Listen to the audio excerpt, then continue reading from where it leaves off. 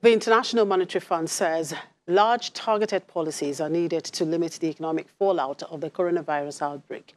According to the fund, government could offer temporary and targeted credit guarantees for the near-term liquidity needs of SMEs, while central banks should provide ample liquidity to banks and non-bank finance companies for the purpose of lending. Financial market regulators and supervisors have also been asked to encourage, on a temporary and time-bound basis, extensions of loan maturities. The IMF says broader maturity stimulus such as policy rate cuts or asset purchases can lift confidence and support financial markets if there is a marked risk of a sizable tightening in financial conditions. And Egypt's annual urban consumer inflation fell to 5.3% in February from 7.2% in January, driven by a larger than expected decline in the price of vegetables. Data from the official statistics agency CAPMAS shows that on a month-on-month basis, inflation stood at 0% compared to 0.7% in January. Inflation spiked to as high as 33% in 2017 before gradually falling back to 3.1% in October, its lowest rate since December 2005. Egypt completed a 3-year economic reform program linked to $12 billion in loans from the International Monetary Fund last year.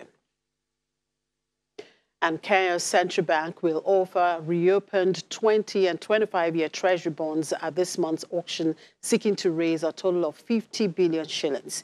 According to the central bank, the bonds, which will be auctioned on March the 18th, have a coupon rate of 13.20% and 13.40% for the 20 and 25-year tenures, respectively. The bank will rediscount the bonds at 3% above the prevailing market yield or coupon rate and is subject to approval by the Nairobi Securities Exchange. And the business rescue practitioners appointed to try to save struggling South African Airways has issued a notice to all employees that it intends to begin consultations on retrenchment. The BRP says that all 4,708 employees will be affected, and the number of jobs that will exist in the restructured organization will be the subject of the consultation process. Significant changes to conditions of employment, include remuneration and benefits, appear unavoidable and will be sorted out by agreement.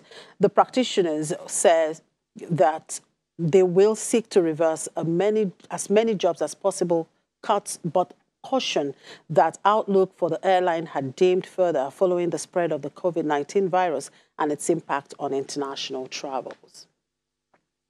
And South African power utility Eskom, which resumed nationwide power cuts Monday, says it will extend outages to today after delays in returning to service some of the generation units that has broken down. On Monday, Eskom cut up to 1,000 megawatts from the grid because of breakdowns of generation units. Eskom says there were breakdowns of generating units with 12,371 megawatts capacity and planned maintenance outages accounting for 4,728 megawatts. South Africa's economy slipped into recession, highlighting the impact of power cuts on the economy, among other factors. And that's it on the program. Thank you for watching. I'm Chimize Obi Iwagu.